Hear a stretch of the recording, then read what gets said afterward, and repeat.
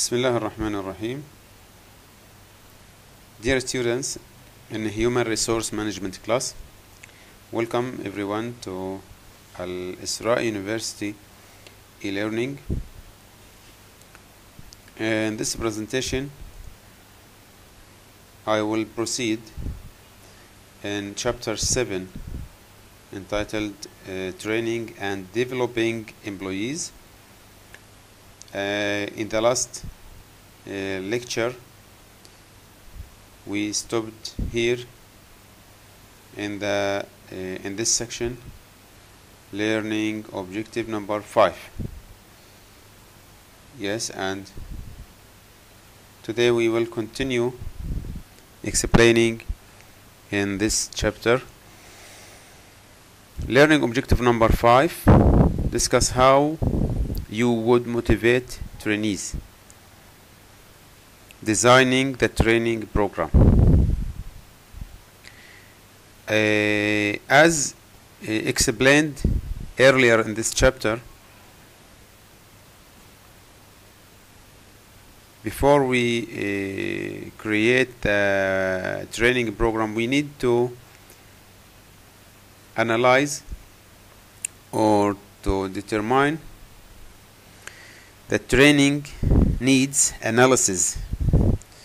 After we get these results, the needs analysis results, the manager next design the overall training program. Design means planning the overall training program, including training objectives, delivery methods, and the program evaluation.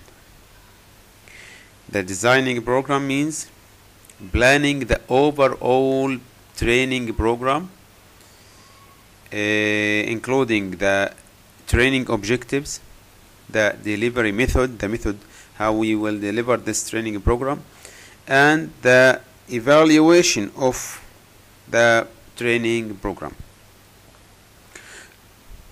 Sub-steps include setting performance objectives, creating a detailed training outline, and choosing a program delivery method such as lecture, web, or so on, and verifying the overall program design with management.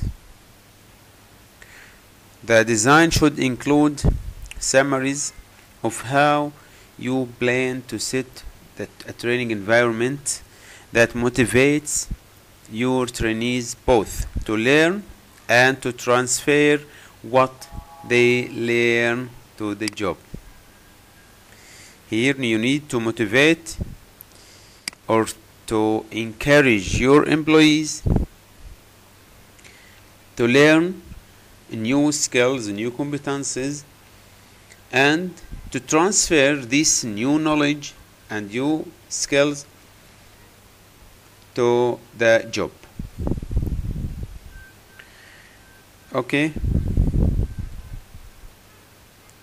now we will look more closely next to several specific program design issues. There are many issues needs to be taken in consideration regarding the designing training program. Firstly, setting learning objectives. Training, development, or more generally instructional objectives should specify in measurable terms, must be measurable, what the trainee should be able to accomplish after successfully completing the program. Here we mean the learning objective. The learning objective from this program must specify what the trainee should be able to accomplish after successfully completing the training program.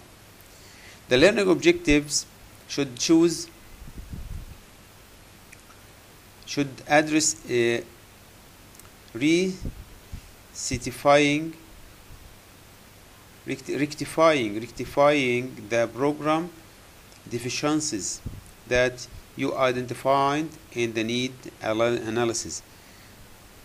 When we do or make need analysis, there are some deficiencies or performance deficiencies must be arise.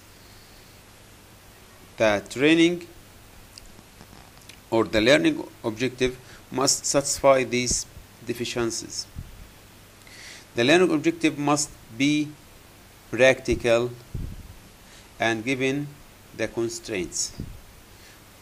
The learning objective must be practical. We can practice these knowledge and these skills. Okay, creating a motivational learning environment is another issue must be put in mind while designing the training program. Learning something requires both ability and motivation.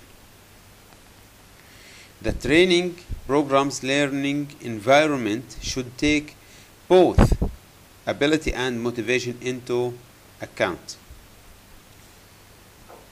So creating a motivational environment is essential in designing the training program. Firstly, in terms of ability, the learner or trainee needs, among other things, the required reading, writing, and mathematics skills, and the educational level, intelligence, and knowledge base. In setting the learning environment, the manager therefore has to address several trainee-related ability issues. Okay, so the ability means the educational level, the intelligence ability, the knowledge base, the required reading and writing skills. The second is the learner must be also motivated to learn the material. No managers should want to waste his or her time showing disinterested employee how to do something. So motivation and motivated employee can do and learn faster than others. Beyond that, we summarize here some motivational suggestions as follows. Making the learning meaningful. Learners are more motivated to learn something that has meaning for them. So that's mean to make the learning, the training program is more attractive and meaningful for employees to join this program. At the start of training, provide an overview of the material that you are going to present. Use familiar examples.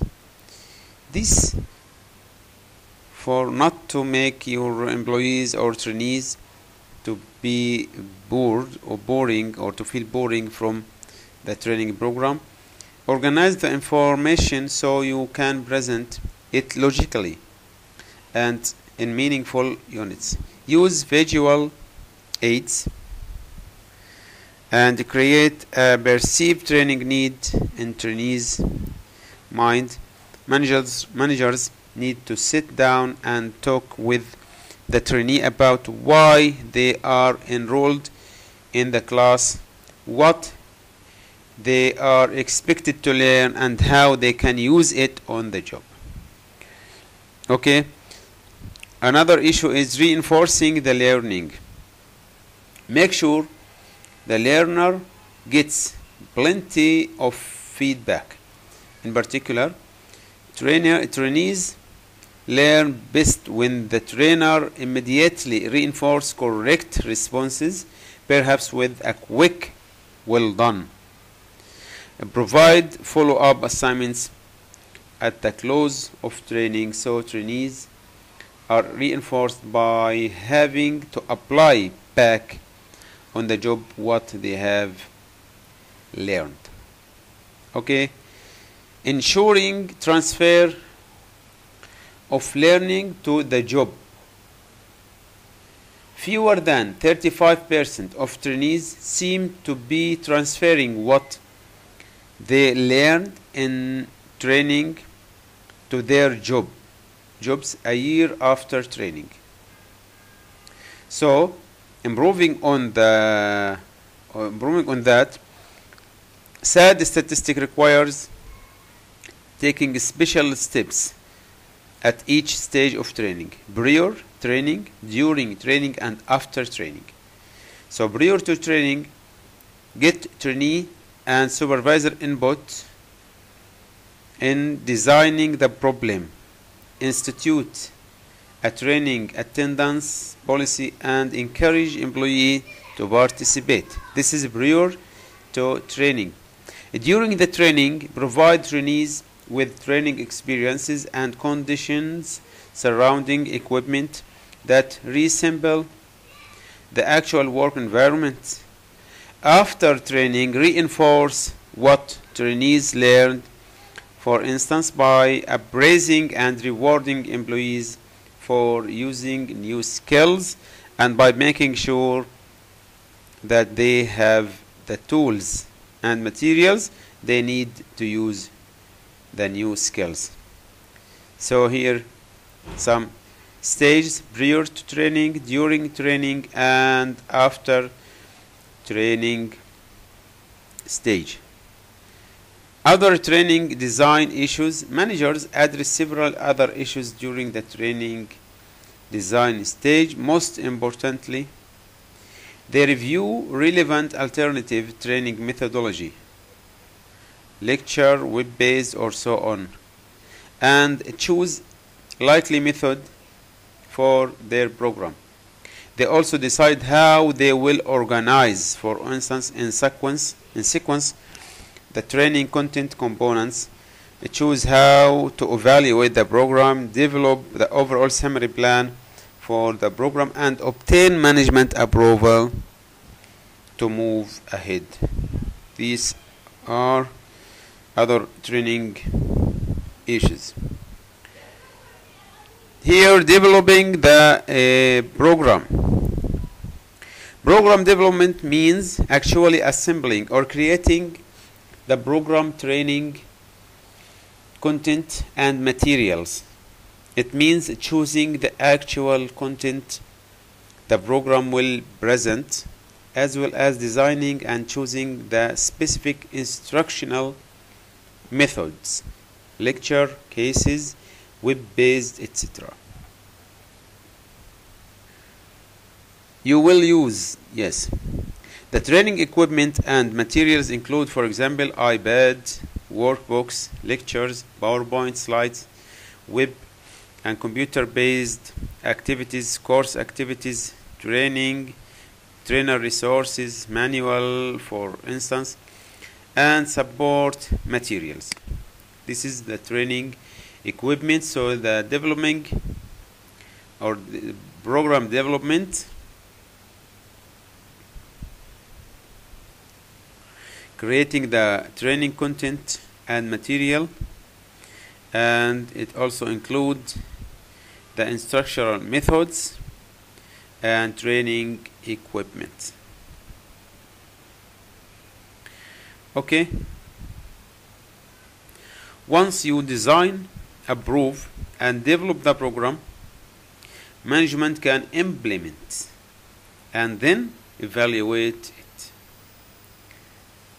After designing and getting approval and developing the program, we can implement and evaluate it. Okay, implementing training programs. With objectives set and the program designed and budgeted, you can turn to implementing the training program. This means actually doing the training using one or more of training methods and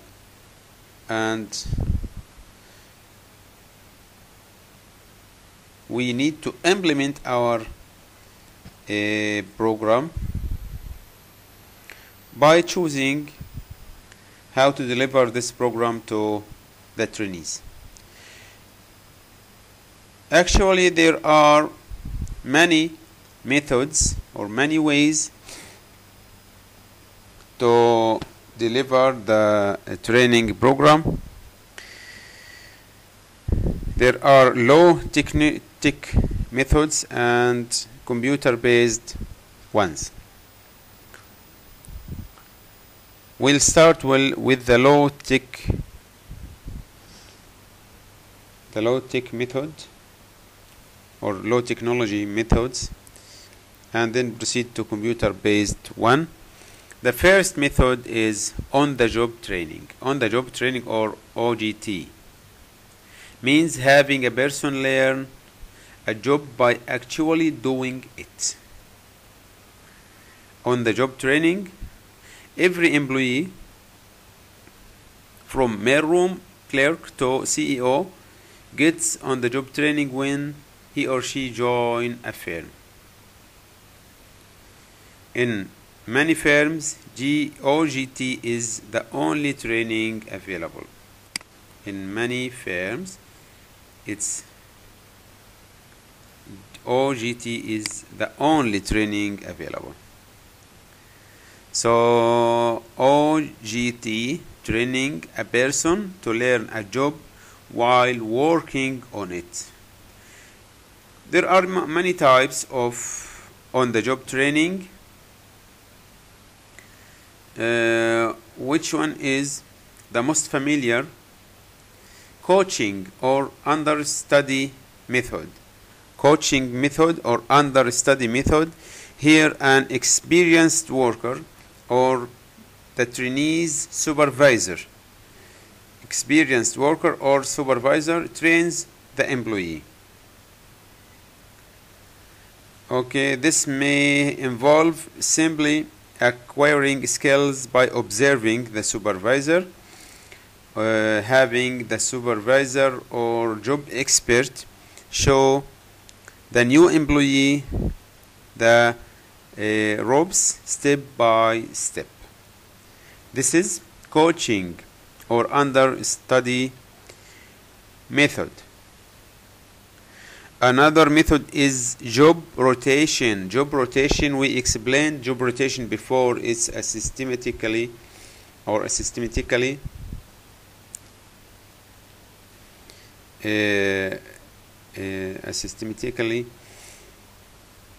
moving the employee from position to another position.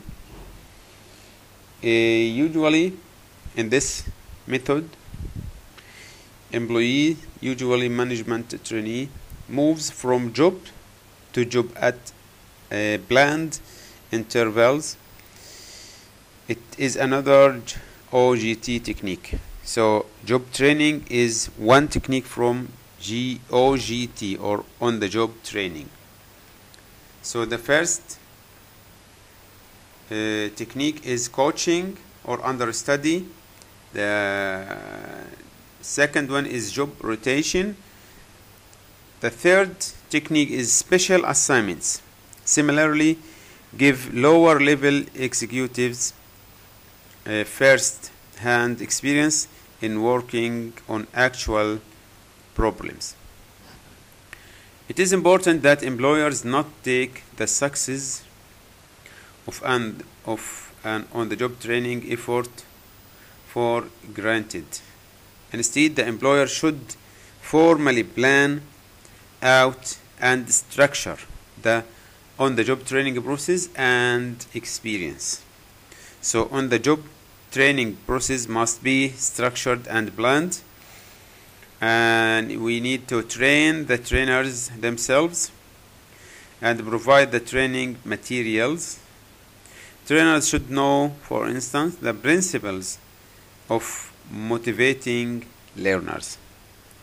So to make the on the job training process more successful, or to achieve success, we need to train the trainers or the supervisors themselves how to provide the training material and how to motivate learners to join this program. Another type is apprenticeship training. Apprenticeship training is a process by which people become skilled workers, usually through a combination of formal learning and long-term on-the-job training.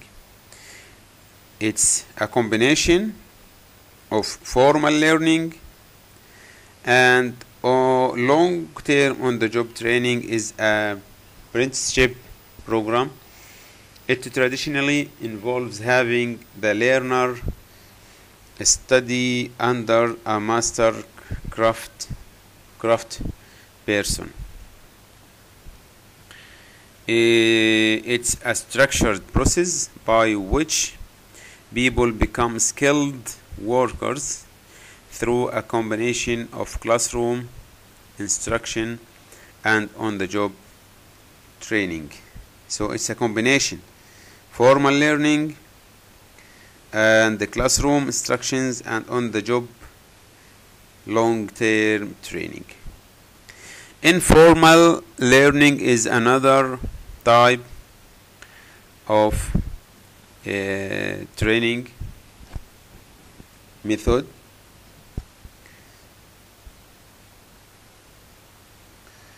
Okay, some study or some survey estimates that 80% of what employees learn on the job, they learn through informal means. Informal means including performing their job on a daily basis with their colleagues. So informal learning means learning new skills and new competencies, new experience through daily interaction and daily tasks with colleagues.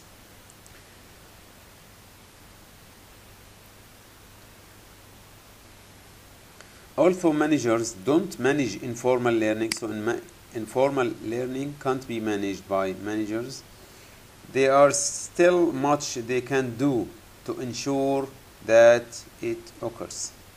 Okay, so informal learning is important, and managers can do something to ensure this type of learning can occur. Okay, so job instruction training.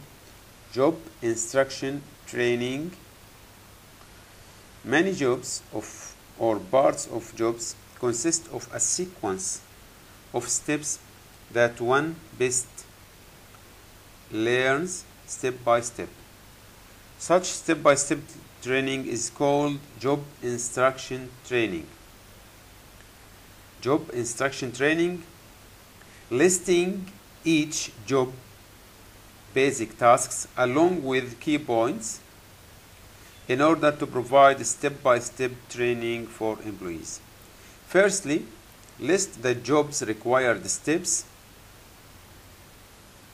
Let's say for using mechanical paper cutter, each in its proper sequence.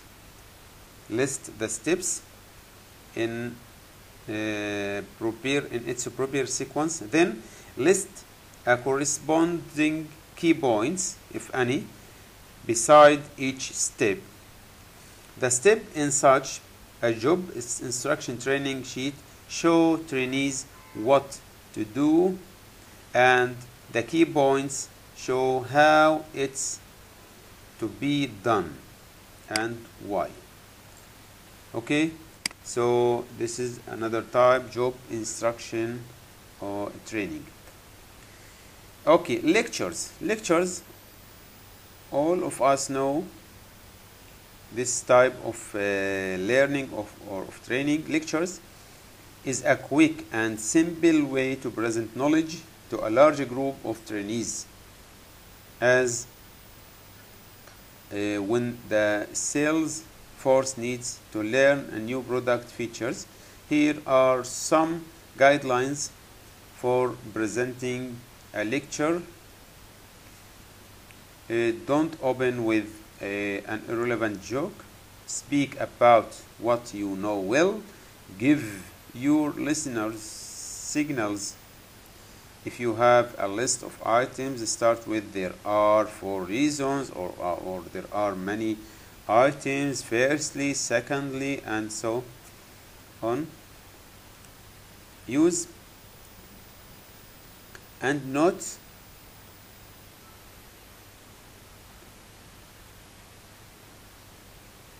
Use anecdotes, like stories, or some make it as a story or an event. Okay, watch listeners for negative signals and maintain eye contact with the audience. Make sure everyone in the room can hear you. Leave your hands hanging naturally at your sides. And there are many guidelines or many tips how to present an effective and a good or a great lecture.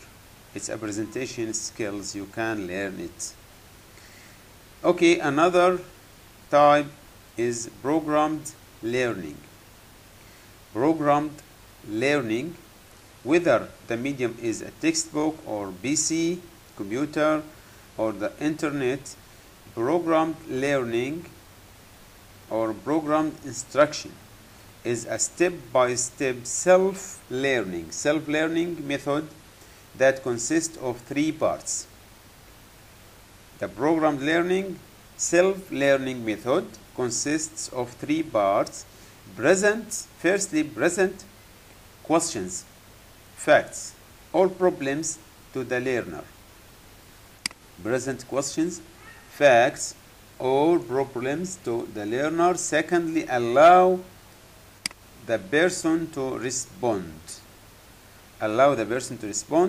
And thirdly, provide feedback on the accuracy of answers with instructions on what to do next. Okay, so programmed learning is a systematic method for teaching job skills involving presenting questions or facts, allowing the person to respond, and giving the learner immediate feedback on the accuracy of his or her answers. Okay.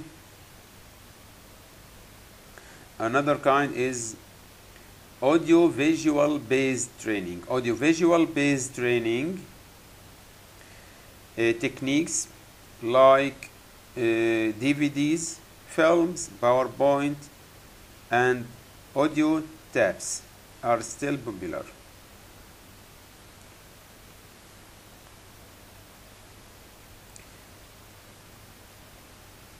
Although increasingly replaced by web-based method, this method is still popular. This technique is depend on DVDs, film, PowerPoint, and audio tapes. The Ford Motor Company uses video in its dealer training sessions to simulate problems and reactions to various customer complaints. Okay, so the audio visual based training is another and popular method. Vestibular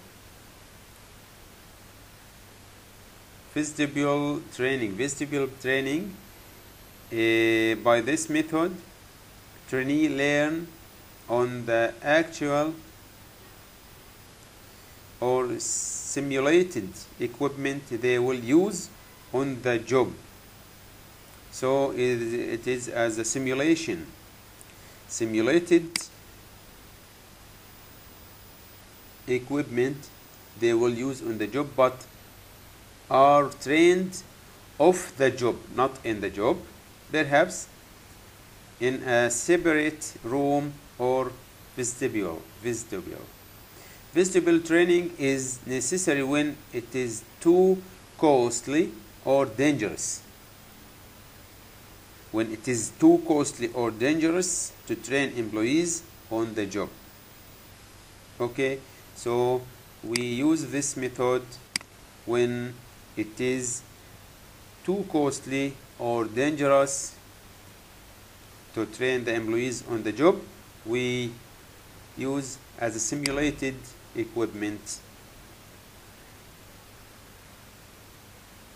and in separate room of the job, not on the job. Okay, another method is electronic performance support system. Electronic performance support system are computerized tools that automate training documentation and phone support. Computerized tools that automate training documentation and phone support. When you call a Dell service rep about a problem, he or she is probably asking step-by-step questions prompted by an electronic performance support system. Without this system, Dell would have to train its service reps to memorize an unrealistically large number of solutions. Okay. Performance support system are job aids. Job aids are sets of instructions, diagrams, or similar methods available at the job site to guide the worker. Airline pilots use job aids such as a checklist prior to take off. Okay, electronic performance support system or sets of computerized tools and displays that automate training documentation and phone support. Integrate this automation into applications and provide support that's faster, cheaper, and more effective than traditional methods.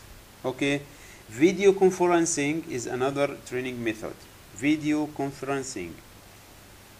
A video conferencing is popular for training geographically dispersed employees and involves delivering programs via compressed audio and video signals over cable, broadband lines, the internet, or satellite. So it's a video conference technique, compressed audio and video signals, and we use it when there is a geographically dispersed employees. Video conference. Computer or computer-based training, CBT. Computer-based training methods use interactive computer-based systems to increase knowledge or skills. Computer-based training is increasingly interactive and realistic.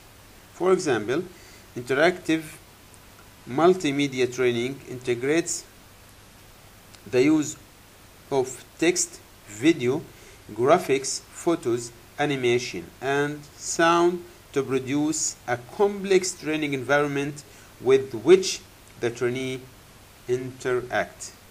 Computer-based training is integration between the text, the video, graphics, photo, animation, and sound to produce a complex training environment with the trainee, with which the trainee interacts.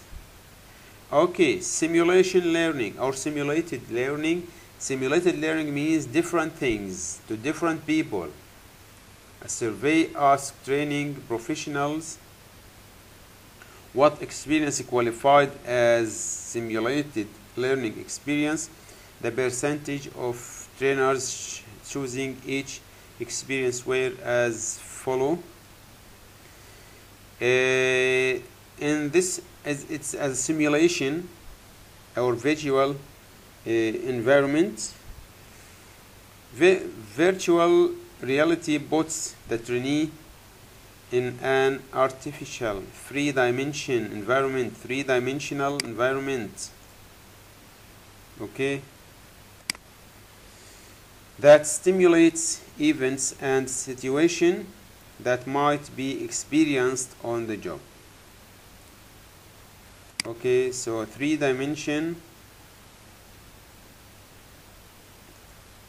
artificial three-dimensional environment that events and situations might be experienced on the job.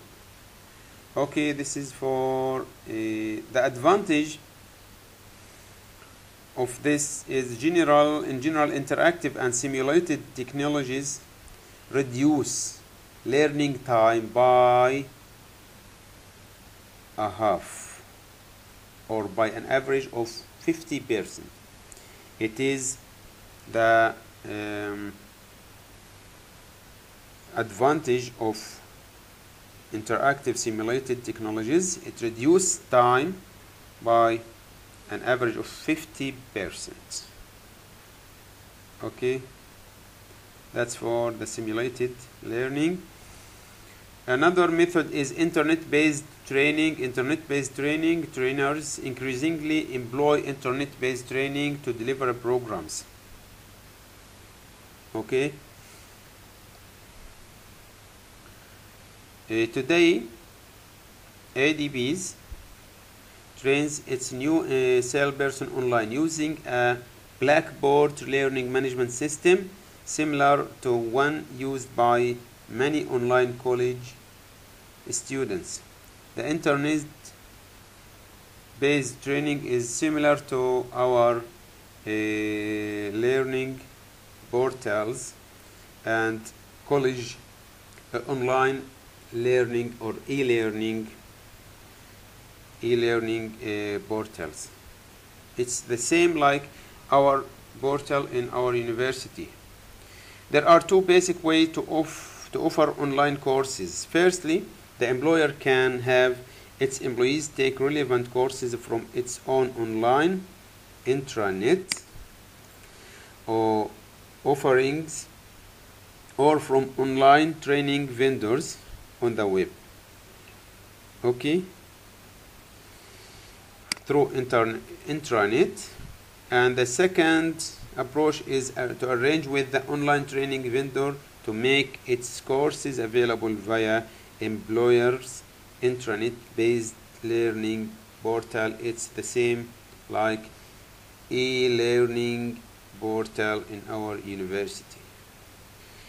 Okay, mobile learning is another method. Mobile learning or demand learning means delivering learning content on demand via mobile devices like cell phones, laptop, or iPad, wherever and whenever the learner has the time and desire to access it. So employers use mobile learning to deliver corporate training and downloads on everything from how to close and an important sales deal to optimizing organizational change to learning business Spanish. Okay, so mobile learning, we can use devices like mobile and laptop and iPads. Some employers use blogs to communicate learning to trainees. Okay, the virtual classroom. The virtual classroom uses special collaboration software to enable multiple remote learners using the PCs or laptops to participate in live audio and visual discussion, communicate via written text, and learn via content such as PowerPoint slides. The virtual classroom, it's like some kind of chatting software. The virtual classroom combines the best of web-based learning offered by systems like Blackboard and WebCT with live video and audio. It combines the web-based learning with a live video and audio. The virtual classroom. Another type is lifelong and literacy training technique, means providing employee with continuing learning experience over their tenure with the firm, with the aims of ensuring they have the opportunity to learn the skills they need to do their job and to expand their horizons. Okay, it provides employee with continuing learning experience over their tenure with the firm. It's a lifelong process. Diversity training aims to improve cross-cultural sensitivity. Cross-cultural sensitivity with the goal of fostering more harmonious working relationship among firms' employees. Such training typically includes improving interpersonal skills, understanding and valuing cultural differences, improving technical skills, and socializing employees into the corporate culture. It's diversity training. Team training is another method. Companies devote many hours to training new employees to listen to each other and to cooperate. In this case, the plant suffered from a team building program at Coca-Cola plant illustrates this.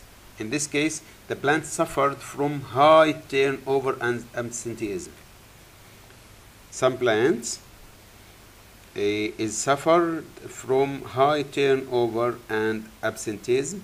The new plant manager decided to reorganize around teams and to use team training to support the new organization.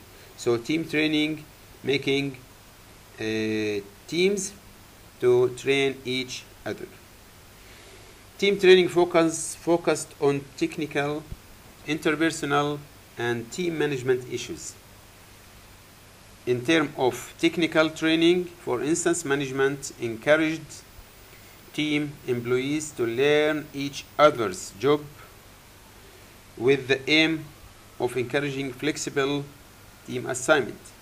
Okay, the cross training means training employees to do different tasks or jobs than their own doing, so facilitates flexibility and job rotation, as when you expect team members to occasionally share jobs.